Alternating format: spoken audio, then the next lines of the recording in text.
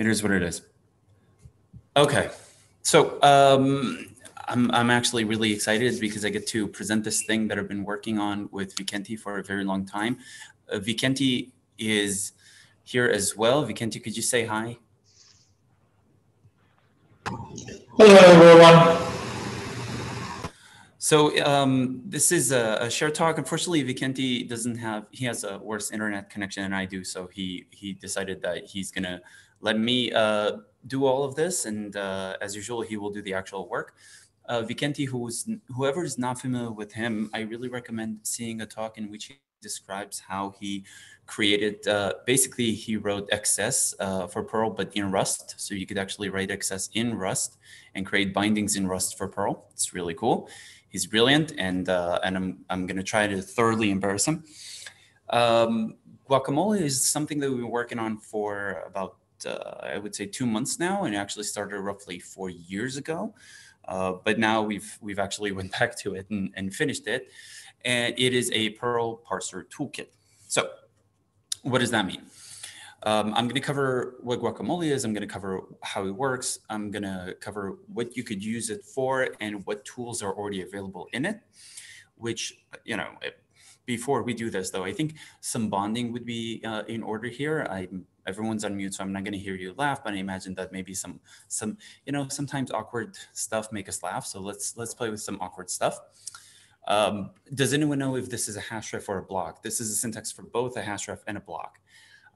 In Perl, because it's the only statement and it's the last one, it's a hashref. But what happens if I try to do two? Would the first one be a block and then the second be a hashref? Or what happens if I just put a comma, no content? Or if I put a semicolon? Or did you know that you could do this? You could actually use the hash, that will work. You can actually use it as the limiter. Did you know that you could use every character as the limiter? Until recently, you could actually use non-printable characters as delimiters too. It's really, really interesting. And this map, we want to say that there's an expression here, and the expression is just like this key and value of a 1 for each one of the foos, but actually the foo is going to go outside the map, and the map only has 2 arguments. So there's all of these things happening. And now I want to cover some more awkwardness. Open is a keyword, but if you were to write a parser and the functions could have parentheses, then open, maybe it would be a subroutine as well if someone used parentheses with it, because in Perl you could use parentheses with keywords, but you could also omit them. And then QW is referred to as a Q-like value. It's a type of value. But did you know that you could use parentheses, you could use a space? Suddenly, now it's a subroutine. It looks like it. Some more awkwardness. You could write foo, but you could also write $hash foo, and you could also write $hash $foo, and you could write $space foo. Could you do this though? Yeah, you could. Could you do this? Maybe you could. Could you do this? Could you do this? And we've been playing with parsers specifically for Perl for a while now in some intensity, and these are some of the use cases that I found. Perl bends over backwards to make some of this awkwardness actually work, which is spectacular to say the least. So some yet more awkwardness. This in Perl is a hash. These 2 braces, it's empty, it's a hash. But if I put a 1 there, now it's a block. Now I could put 1,2 there, and then it's a hash again. Or I could just put a comma, and then it's a hash. Unless the first word there is all in lowercase, and now it's a block again. Unless the first character is uppercase, because then it's back to being a hash. Unless the first character is lowercase, but it starts with a Q, then, okay, then it's still a hash, but then unless, well, maybe, okay, fat comma is still a hash, but then the QQ actually has, no, that's a hash too. Oh, unless it's QR, then it's a block again. Okay, that's kind of, yeah. Some more awkwardness. Hash foo, that would work, and hash foo with parentheses would work. Some people know this, some people don't. What happens if I do plus foo? Abigail is on mute, but Abigail, I imagine, would know the answers to all of these. Plus foo actually calls the function foo, But minus foo, which you think would probably be similar, isn't. Minus foo is actually going to be a string minus foo. What happens if I have foo written like this in a line in and of itself? It will call the function. If you thought that this is the same as the first line, it is not. The way I found out is because I had a hash that had one key in value and then another one. The second key was caller. This is in dancer code, has an attribute caller. And when tidying the code, dropped the line and suddenly it's not being quoted anymore. What else do we have? Do we have any more awkwardness? Oh yeah, of course. When you see this code, this is interesting if you're writing a parser of your own. If you see this code, sub foo and $1, you really don't know if it's a signature or it's a prototype. And the answer, as with many things in Perl, is, well, it depends. Okay, more awkwardness. So dollar and then foo in these braces, that will work. There's also this will call the function. The first one I actually call the variable. And then what happens if you have a function, but it has an empty prototype that returns a key? Would you actually do dollar braces and then the string key, or would you do dollar foo? Like, which one of these would happen? So, okay, once we've seen all these different things that can happen in Perl and do happen, I want to go back to what this talk is about. So this talk is about guacamole. We're going to start with what guacamole is.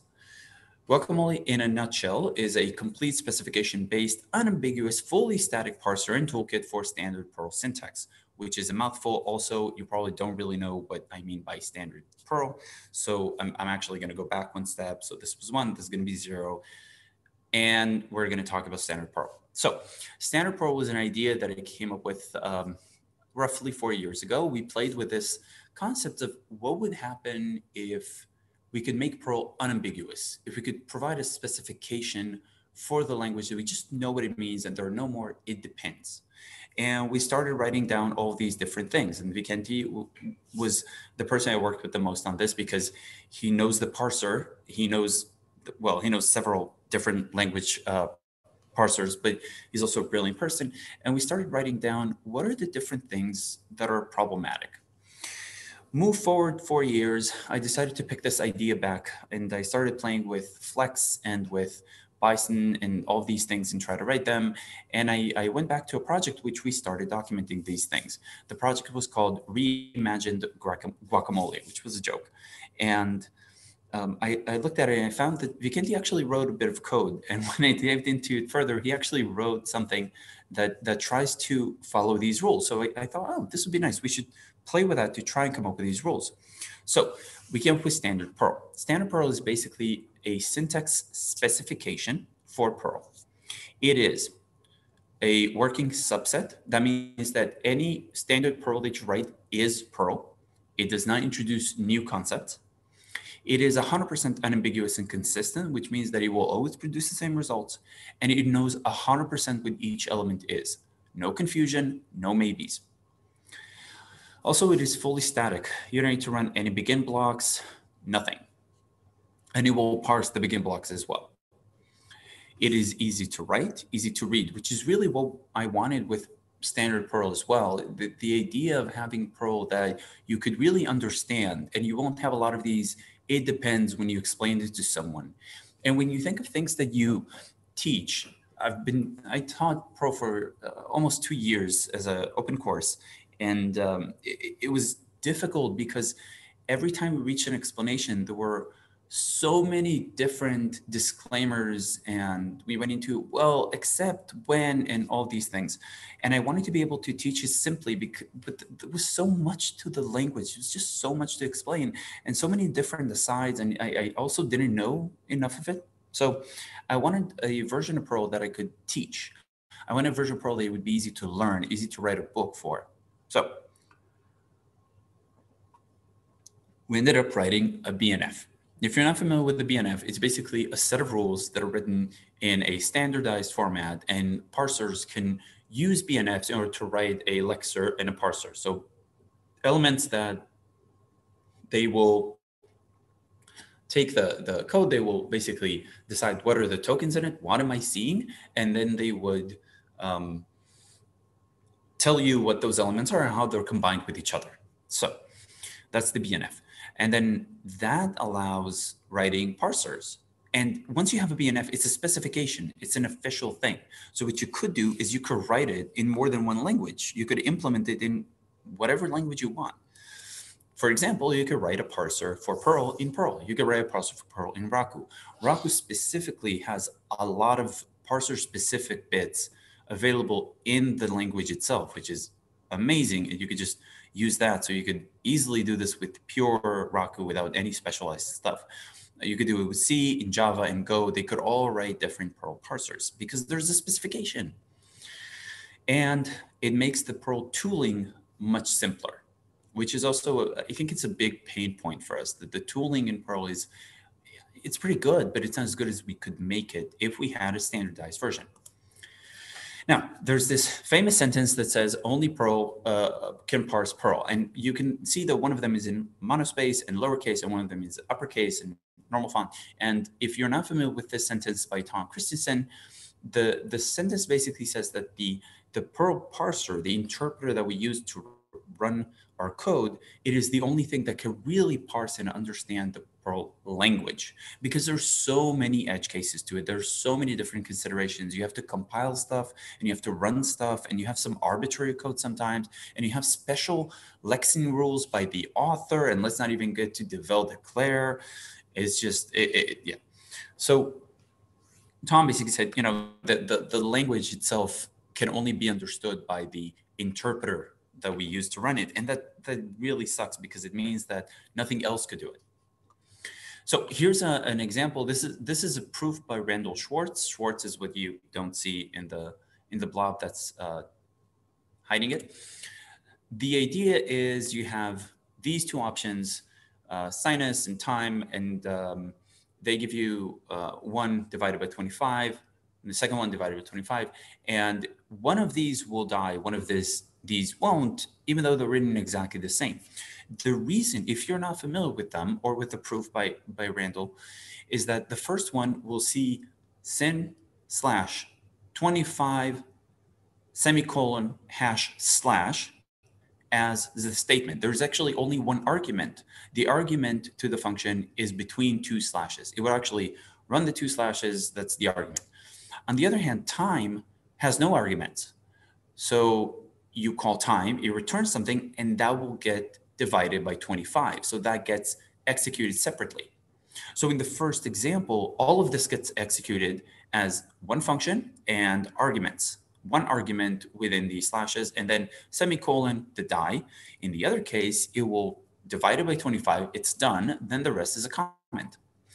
Now, if we're to produce a generalized version of it, it would look, oh, there we go. It would look like this. This is proof by Randall Schwartz. Generalized is whatever you have there could be parsed separately, and it really depends on the rules that Perl uses to do this, and the rules will be written by a developer.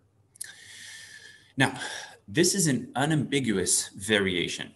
If you wanted to make this unambiguous, you could just use parentheses. If you use parentheses, you can clarify what happens. The first one would just call with parentheses, run /25, will be done, and then there's a comment. The second one would have the parentheses there, and you could really see that that is the argument, and the rest will die. So this is one of the ways in which we can actually just change the language a little bit. It is part of the language still, just enforce some patterns, and then it would look good. So the idea is that standard Perl will make all of this pain go away, and it does. There are a few things that we did with standard Perl. First, we removed a few things. Simple as that. We changed how some things work, not changing the Perl language itself, but more of how we want it to be written. And that was basically it. So things we removed. First, auto-quoting. I'm going to get a lot of enemies from this. Before I begin, I'm going to say no one has to do this. No one has to use this, but you might get some benefits if you do. So first of all, auto-quoting is gone. Auto-quoting is a mess. Not only are the rules for auto-quoting just, I don't think English has a word for how crazy they are, how difficult they are. But in standard Perl, if it's a string, it is quoted. That's it. There are no other options. If it's a string, it is quoted. Now, other than the auto quoting, we removed here docs because really here docs are just too wild. If you want to write a parser and you want to implement here docs, for each here doc element, you need a sub parser, and and then if you have two here docs on the same line, I don't even want to get into that. We used to I remember one bug that we got in Perl because someone was trying to do an eval on a command line with a here doc within a regex match execution. And it was like this tower of why were you even trying to, and they came up with an error.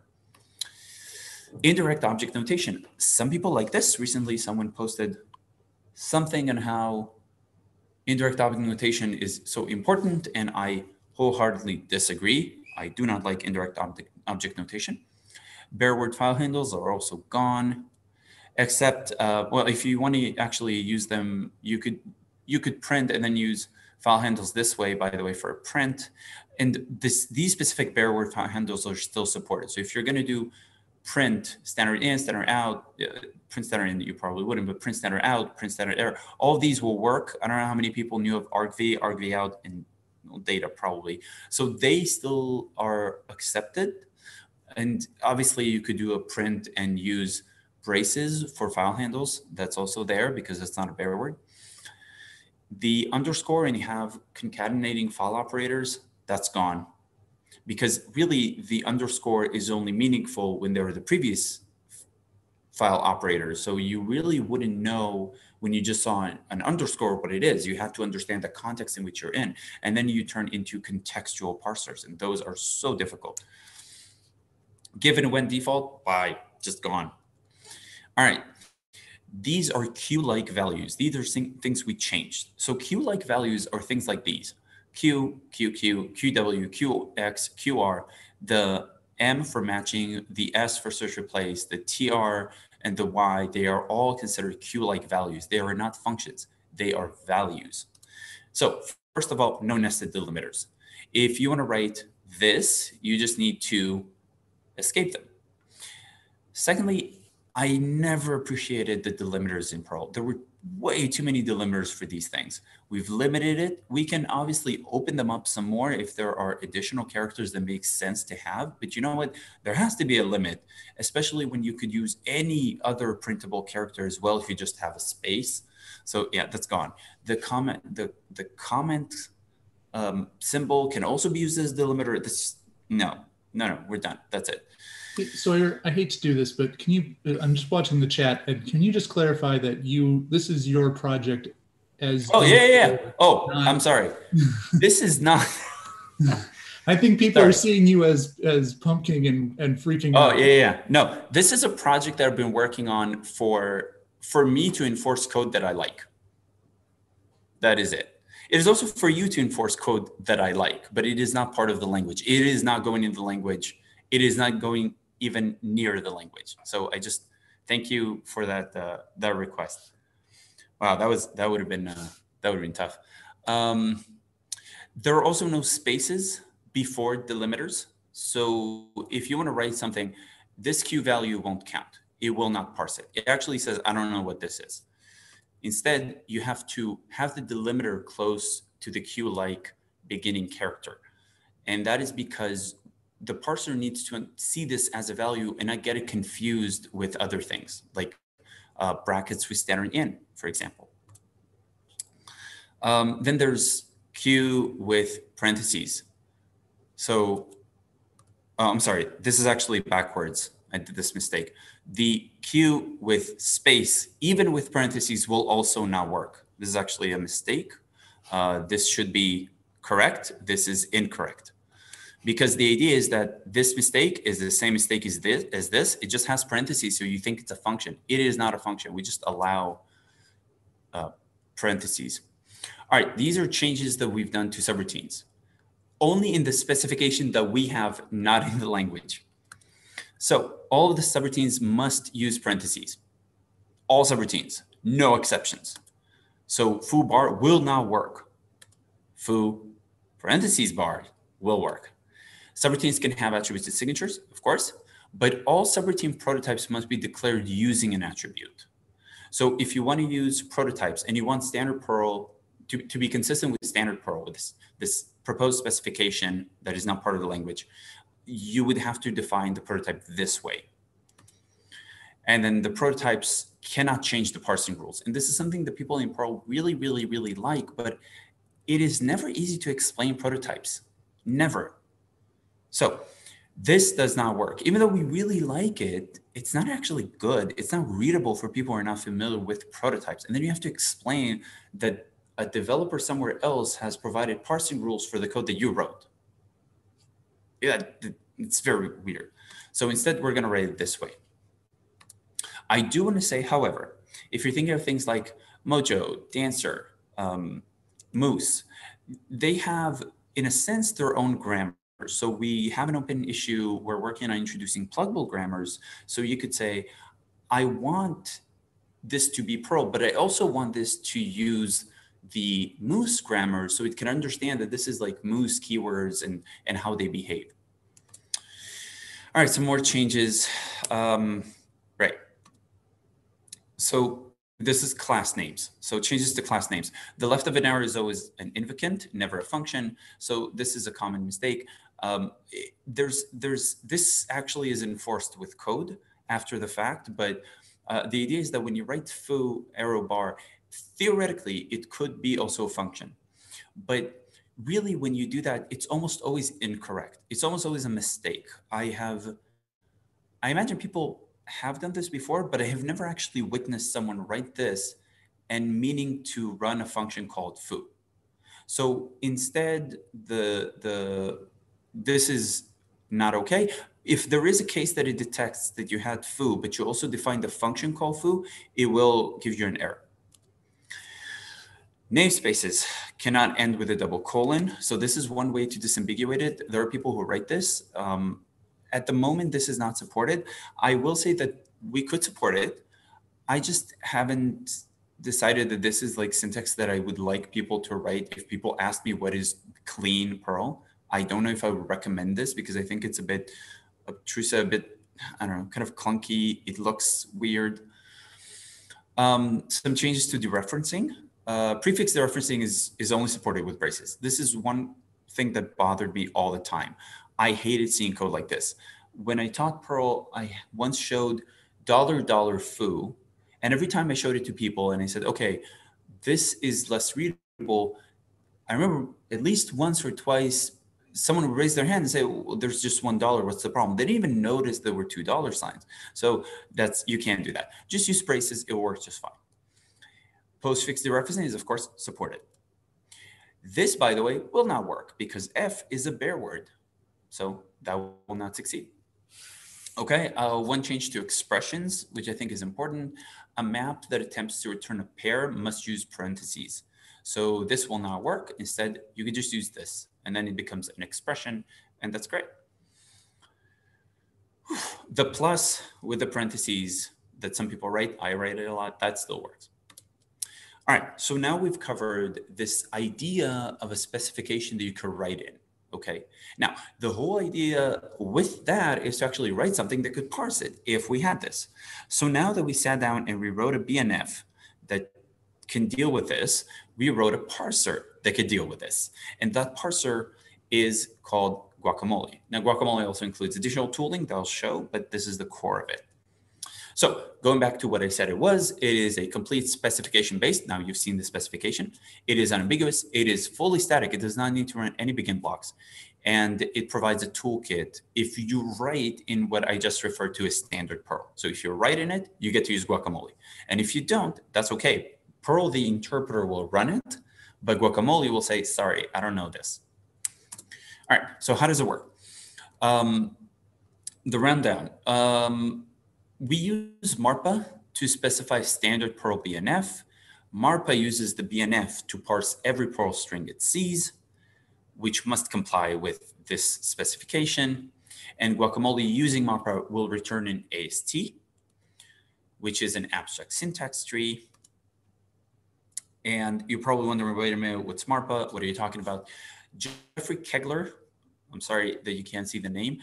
Jeffrey Kegler wrote MARPA. He has written numerous articles on it. It is excellent. It's great. I love it. You can find, first of all, information here. I really recommend it. It is a parsing algorithm. It's fast. In linear time, it will parse all the grammar classes that recursive descent parses, the grammar class that the Yak family parses. It can even parse unambiguous grammar. So it can parse things into more than one option. So theoretically, you could parse all of these cases and say, it could be this, it could be that, but obviously that wouldn't be in linear time. It receives a specification in BNF and applies that algorithm. So it generates a parser from the BNF. If you've used any other parsers, it's difficult. And with MARPA, you can really write a full-fledged BNF and you get a full parser back. And it's great. And you can customize every single bit of it. So you can customize every node. You can write a lot of code before, after, during. You can even receive a response that it couldn't do something and that it doesn't know what to do. And then you can try to fix it and go, oh, you know what, then you should do this. And then you can iteratively parse with the back and forth with the parser, which is just amazing. So it's great. Jeffrey, we reached out to him, we spoke to him, he provided feedback. He's very helpful. If you're interested in MARPA, if you're interested in its development, you could also donate to it. All right, so what does an AST look like? This is a tool that we have to provide an explanation. We give it a string and then it gives us the AST. Now the AST that we have provides a lot of data and we're gonna clean it up, but at the moment, this is what you're gonna get. If you give it foo equals 1, you're going to get this entire thing. There's quite a bit here. I want to point out specifically the dollar, the foo, the equal, and the 1. So these are the actual values that you were seeing in the input string without the white space.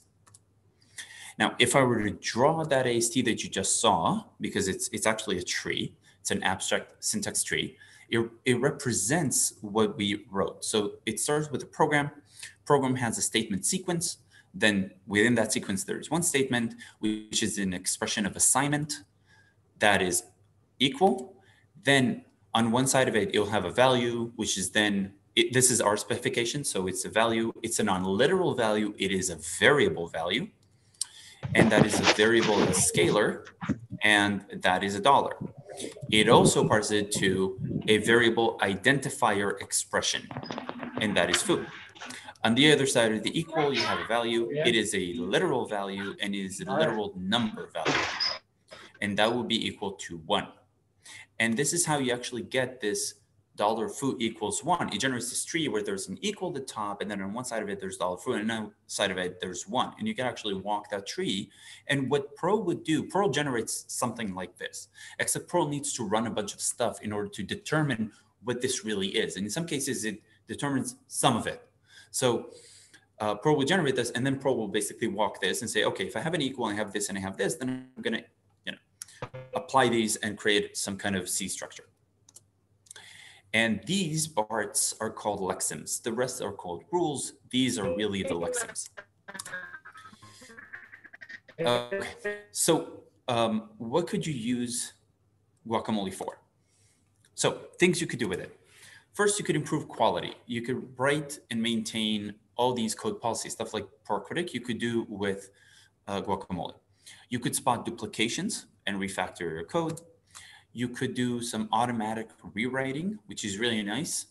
And of course, you can transpile languages, which I think is really nice.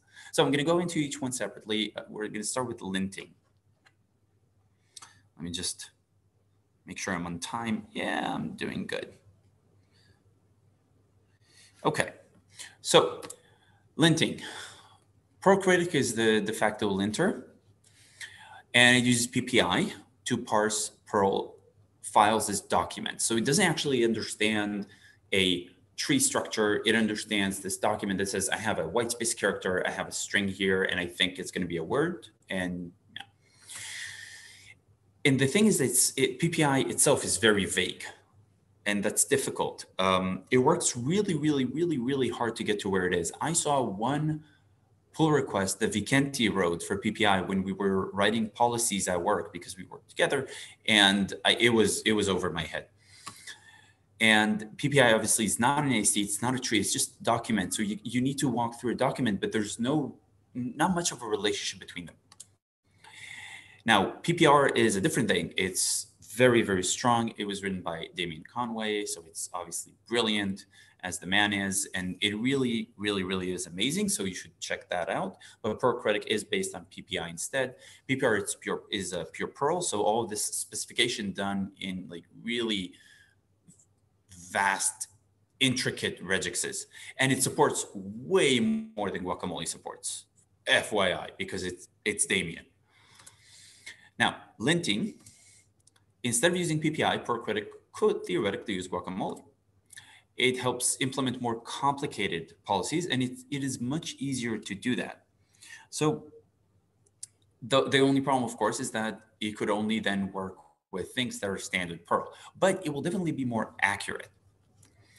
And banned syntax obviously doesn't parse, so we don't need to work around it. We have quite a few policies on Perl Critic for syntax that is on Meta CBAN for Perl Critic, things that don't work or shouldn't work. They're just bad code, they're badly written, but Perl will parse it and will either understand it and do something, or it will not understand and do something else. But because this is a specification for correct code, it doesn't mean that it's good code, but it is correct code. I don't even need these policies. I was trying to rewrite some of them and I realized some of these I don't even need, which is great. Drop those. The correct syntax is fully identifiable. In PPI, it's very common to say, this is a word.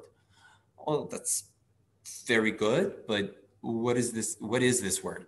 So it doesn't really know in most cases. Elements are unambiguous with Guacamole. There is no, maybe it's this thing, maybe it's that thing. And you don't need to account for different coding styles and spacing, which is something that I have to continuously do, because someone might have written in a really arcane pattern and they just did. So now I have to account for that case. This is an example of difficulties with PPI. I'm getting the next sibling. So I'm checking if there is no next significant sibling, which means it has to jump over the spacing. But there is a next token that I need to exhaust the spaces, which is like a copy paste line that I have everywhere. And then I need to move to the next token. Then I can continue from there. This is a piece of code that I wrote. It's not that complicated to understand. Here, as you can see, it's just like this thing I copy paste all the time. These are the comments that I have for it. This checks that you wrote for, and then you wrote class, and then you wrote method, and then you wrote foo, and it needs to do all of this. So it actually has to, like, I need all of this in front of me, because it is very hard for me to understand what this code is even meant to do. Because you would think this is such simple code. Of course you would remember. No, I wouldn't. There's this code. This code checks, I called it, check if it's a symbol or a cast, because it is, PPI doesn't tell me which one it is. And when it tries to, it could get it wrong. So actually I had to write custom code. And the custom code says, take this argument. If it's a symbol and it begins with a %, or it is a cast, but is definitely only a %, then okay. Then continue working, otherwise just stop. Then you need to get the next significant sibling, because we might get a space. Then check if that is a cast, and if the one after that is a block. And if so, then the one after that is the next significant. Then I need to check for more operators. So check if the next one is an op, and if so, return. Otherwise, yes. I'm not sure how this works, to be honest. I was looking at this a little while ago. I have no idea how this works. Okay, more linting. I'm gonna have to go even faster. So there's no, maybe they're writing that one. There's no, I need to figure out what this is. This is the most common PPI token. In almost every case, you get this one and you don't know what it is. Did they write, was it this syntax or was it that one? Maybe there's a space, or it could be a new line. So, okay, let's put this aside. Duplication detection. This is really, really cool. So I want to show you this idea. With the Guacamole, with obviously the help of Marpa, it will return a tree. It will return like this, all of these operations. And what it could do is I can also take some elements and fold them. So I can basically say, oh, if I'm seeing these, I'm going to chuck all these out. And then eventually I can compare these trees of code. And I know that if the trees are correct, it is 100% correct. So this is really nice. And then you can detect trees that while they are different trees, semantically, they actually are the same idea. They do the same thing. And if you do that, you can also detect trees that are not optimized. It's really also really cool. And then you could rewrite that using a different tree and write code instead that is optimized. So this is an example of folding elements in the AST. I'm using the tools explain 1 for items.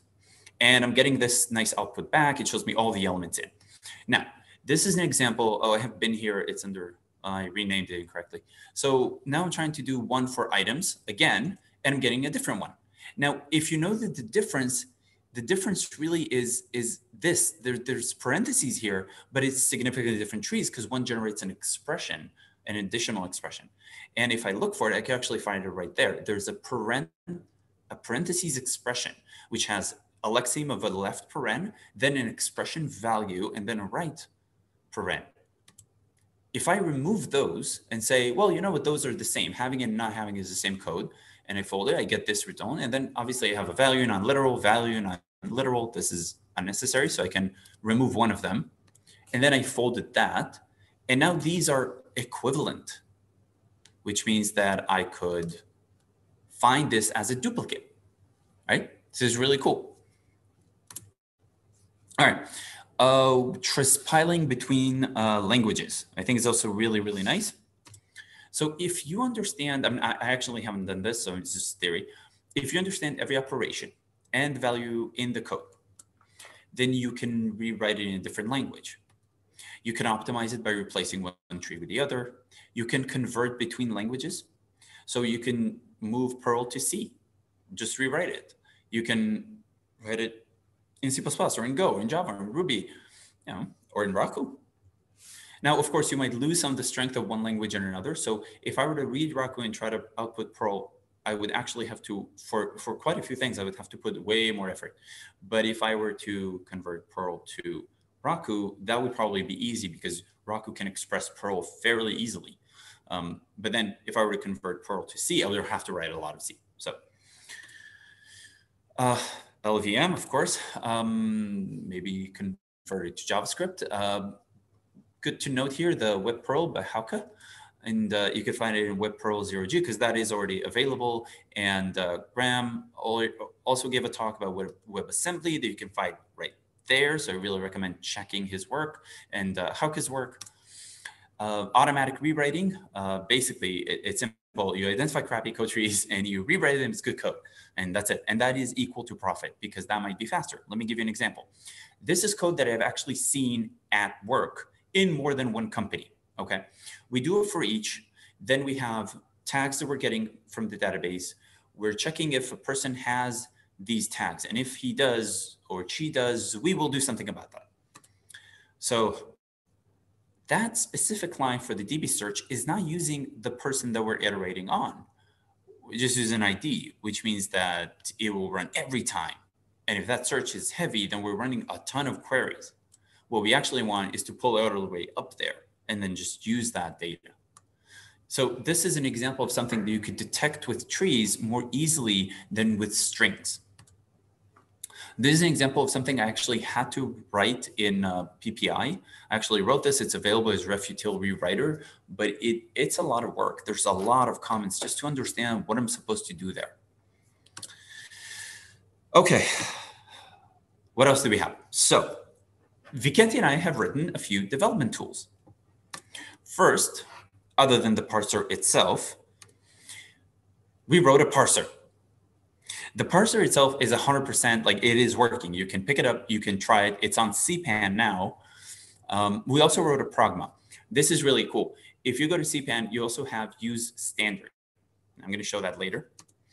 We also wrote a linter, so similar to Perl Critic. It's a minimal implementation, and there's an example of a rewrite. So it's kind of cool that you could use to also rewrite some stuff.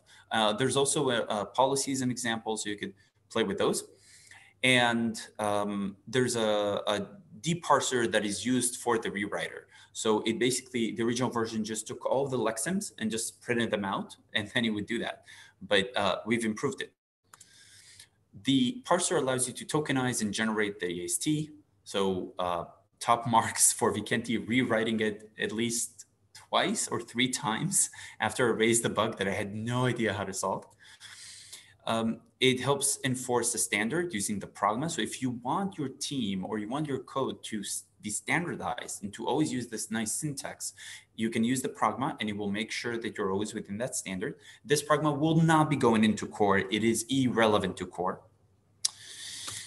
There's a linter that allows you to maintain code quality, and the parser, along with the rewriter, allows you to semantically rewrite code. Here's an example of the parser. You can just do guacamole parse. You get an AST back. You get the parser elements. So you basically get this element that has the column, the length, the line, the name, the start position, and the type, and all of the children. So this is for every rule element. You actually know which line the rule is on, which column the rule is on, how long the rule is, what type of rule it is, what is the name of that rule, and all of the children related to that rule. And we have a lexem that has a value and a type. The name here does exist and it is empty. So you wouldn't have to, when you want to just compare names, you wouldn't have to check whether it is a lexem or a rule first, because I hated doing that. So I added an empty name. Use standard, the pragma is also on CPAN. And if you turn on use standard, it basically grabs all the code, runs it through the parser, and then tells you if there's a mistake. Let me give you an example. My class, new class, is not supported under standard Perl. But if you try to use the Perl interpreter with it, and we're going to use bdparse here to check it, what it's going to do is tell you this is class, and then there's a string class calling new. This is what I understand. Now, if you were to add useStandard, now you're going to have a problem, because it's going to say file does not pass standard Perl. The parser says, and there's like a bunch of stuff from the parser, and it will also say, I failed to parse past a certain point, and then it gives you the rest of it. So the stuff from the bdparse will still work. It didn't actually break the program. It didn't exit it. But it does tell you that it didn't pass. It does tell you what actually happened, where it stopped, what it expected, which is super useful, because you could say it got to new and then it had a problem. And it will even say, I actually, after new, expected one of the following things to happen. So let's say we write it this way. That will still not work. And it will tell you, hey, no, I understand class, I understand arrow, I understand new, but here I expect either a left parentheses and then probably arguments and a right parentheses, or a package separator, because you can call new : something else. And if I add those, suddenly this will work just fine. No complaints, no nothing. This is an example of the linter. It's an object-oriented structure, just because I wanted to play with stuff like that. So the syntax might change as it evolves, but basically gives you lint okay, lint not okay. You can have the policy, and then it prints out in tap okay or not okay, whether it was able to understand or not. This is an example of the deparser that you will have to use if you're writing a rewriter. It is a form of rewriter, just a very clean one. This is an example where we give it a deparse of the string, and it has a lot of spaces in it and lack of spaces in it. And what it does is just print it out really nicely. You could be much smarter about this and say, if there's only one argument in the expression, I'm gonna put the parentheses a bit closer. If there is nothing within the braces, I'm actually not going to have a space. There's like a bunch of stuff you could do like that. And it's fairly easy to do them. Now, I reached the end of the talk. It was quite long, quite exhausting, quite fast, but I owe a lot of thanks. And Vicente owes a lot of thanks with me to all of these people. So my personal thanks first goes to Vicente, who's not able to talk because he put himself on mute, and he will probably be too shy. So I get a chance to say that it is incredible to work with this person. He is brilliant. And I feel like I got to play with the thing that he created, and then I get to talk about it. But it really is his abilities that brought us here. Damian Conway has been a tremendous help in spotting everything that could go wrong and going into great depth to explain to me why I don't understand. And he's been very patient, because I've had a lot of back and forth and, oh, but what if we were to do this, or what if we were to do that? And Damian's like, no, man, no, that's not gonna happen. Jeffrey Kugler has been very supportive as well, and very helpful, and helped us understand quite a few more complicated patterns and how to avoid them and how to understand parsers better. I will say that it was mostly for me because Vicente doesn't understand them. Gonzalo Ditham is a colleague and a dear friend who also is very strong with this topic. So he was able to enlighten us to quite a few things. And Tux was helpful by giving me a very large piece of code and saying, try to see if it works. And we spotted quite a few bugs with it. So Tux, thank you for always jumping in and saying, I'll give you something to play with to see if your thing will break or not. So that is for our talk. Thank you very much from both Vicente and myself. And that is the end. Thank you.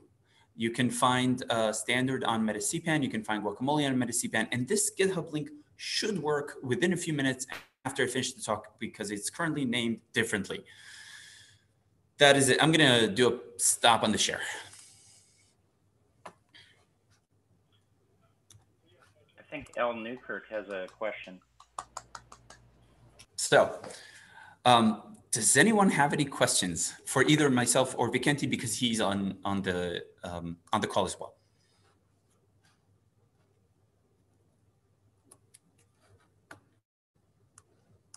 I should actually open the participants, and you can raise your hand. I'll see it. Okay, well, I'll share because he's not. His question was, he wonders if Guacamole parser ignores pod and comments. Yes. So specifically, Guacamole ignores, it disregards spaces except where we forced it to recognize and not accept, like with Q values. If you do Q and then a space, it will not disregard it. It will actually break on purpose. We do this with a few specific things. But otherwise, it ignores spaces. It ignores comments. And it ignores pod because pod is considered, at least by me, to be its own language and thus needs its own parser. So just like Perl, it basically ignores it. You could write it inline at the end. You could write the end. You could write the data, all of those, and it will just, nothing will break. It's really nice. I see a question in chat. Is there any particular reason why the name guacamole was chosen? It will be hard to Google, given that there is Apache guacamole and normal guacamole. Right. Yes, it is not a good reason. When we were playing with this idea about 4 years ago, we were just trying to throw out like what kind of things are problematic for us if we wanted to really parse Perl with no ambiguity. And I opened the repo, and GitHub just added this ability to kind of give you random names for repos to inspire creativity. So I picked a few and then I kind of tweaked it and I came up with reimagined guacamole because reimagined is like this really nice idea of rethinking it. And then I like guacamole. I am not adverse in any way to renaming it. Vicente, I imagine, is also quite open to whatever name we give it that makes sense. So no strong opinion there. I do see that someone said that it is delicious and makes your code delicious. So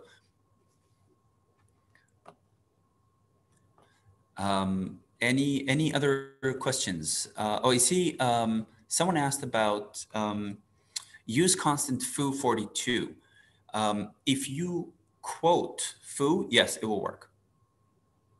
But it will not recognize foo from that point on unless you use parentheses on it. So if you want to use constants, you need to put parentheses on them, which is personally what I do because then I could avoid any conflicts with constants and auto quoting in Perl and stuff like that, and bare words, obviously. Two people have their hands up. William T. Okay. Yes. William. Sorry, I didn't see the symbol. Right. William, please. Yeah, I was just curious with use standard. Would you leave that on in production running code? How much sort of overhead does it add, like on startup and whatnot? You found something. Yes. Currently, it has more overhead than I would recommend to have in production code, unless the code is being compiled and then stored. So for the code that I work on, almost all of it gets uploaded to memory once every a few times a day usually, but that's it. Then it's up there. So if I can just, I preload everything that I can, and it just sits in memory, and then I don't care if it took another 2 seconds. But it is like it could hit seconds in some cases. So I want to look at how to parse it faster. There are a lot of ways, so we're gonna optimize it at some point. But one thing that we might do is maybe have a flag that says that only under development it runs you standard. So that's an option. Similar to some of the testing stuff that Perl does. Any ideas? You know, the GitHub's there, and please open a ticket. I will rename it soon. Open a ticket, and I think my time is done. We'll review it. We'll talk about it and find a good way to deal with it. Rolf, Lanx. Yeah, hi. Yeah, sorry, I have to apologize if it was asked already because I'm catching up on YouTube. You mentioned BD parse. BD parse is written in Perl and parses the opt tree. Did you consider using this? Yes. BD parse requires compiling Perl, which means that it will run arbitrary code. Guacamole doesn't run any code, 0. Okay. Other than Guacamole. It's because of the static part. Yeah, because I could it was also difficult. It's also difficult to work with the the whole B infrastructure, the O infrastructure.